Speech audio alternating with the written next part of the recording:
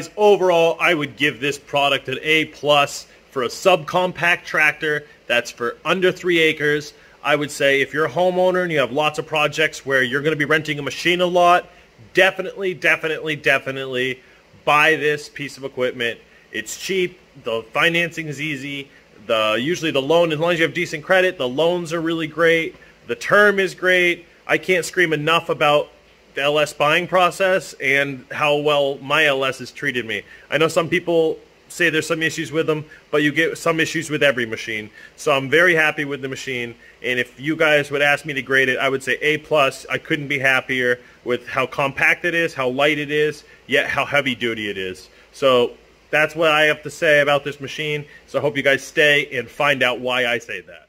Backhoe that goes on the LS MT122 or LS MT125 tractor.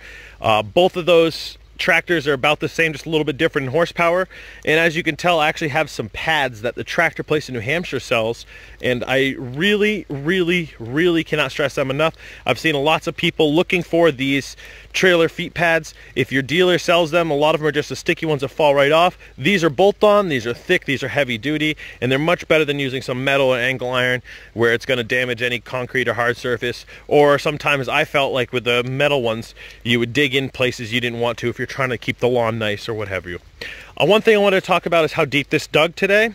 As you're going to see later in the video, we got down about 6.5, 7 feet. After about 6 feet, the digging is kind of limited, and you're really pushing the machine all the way down. But up to 6 feet, this thing did an amazing job, as you guys can tell.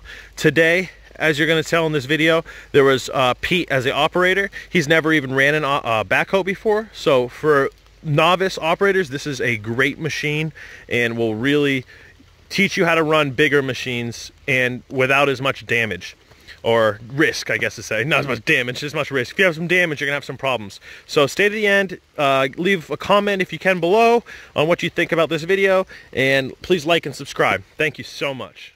To let you see what this thing can do to dig, I want to show you what each of the controls do. These two are supposed to control your stabilizing legs. This and this one control the arm and how it moves. As you can tell, one side moves the swivel side to side, this moves the swivel side to side, and this lets the boom in and out this way. This side lets your bucket in and out, swings the bucket out, swings it in. This will swing the arm out, swing the arm in. You'll get the hang of it once you start running a little bit, and as you can tell, there's these just up and down, you know, run the augers. The lines, you're gonna have a blue, a red, and a white, and the blue should have a 90. The white should have a 90 as well. The blue is a male, the white is a female, the red is a female, the red is a straight. So I figured to let you guys know how it is. You lock it back up into here.